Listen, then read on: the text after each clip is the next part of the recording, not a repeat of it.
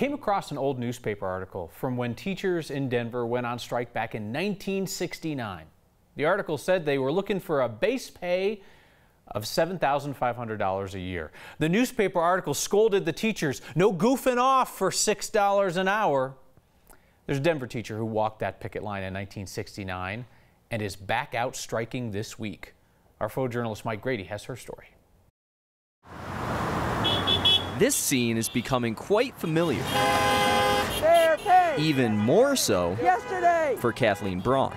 She's picketed DPS before. 69 and 94 and now 19. Kathleen teaches math at Emily Griffith. I don't want to be around at the next one. She was a second-year teacher when she first marched 50 years ago in what was described at the time as Colorado's first teacher strike. We went out on strike and there was a court battle over whether it was legal for us to strike. In retaliation, my principal gave me my evaluation at the end of the year. After I left the room and had signed it, he turned it over, said I was a striker and insubordinate. In 1994, protest became a family tradition. Her son was a DPS student and didn't feel comfortable in an understaffed school. He wanted to leave. I said, then do it the right way. Go to the front door, tell them you're leaving, come out front, and join the picket line.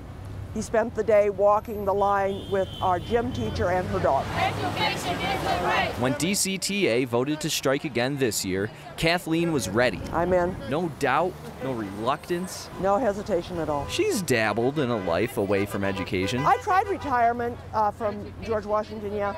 I lasted about a year and a half and knew I was a dead failure at it. Kathleen returned for what she knew best, not only teaching, but also standing up for what she felt she deserved. I got my bonus this year.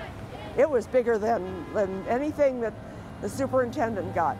I stood in the line at graduation and got my hugs, and that was my bonus. For Next, I'm Mike Grady.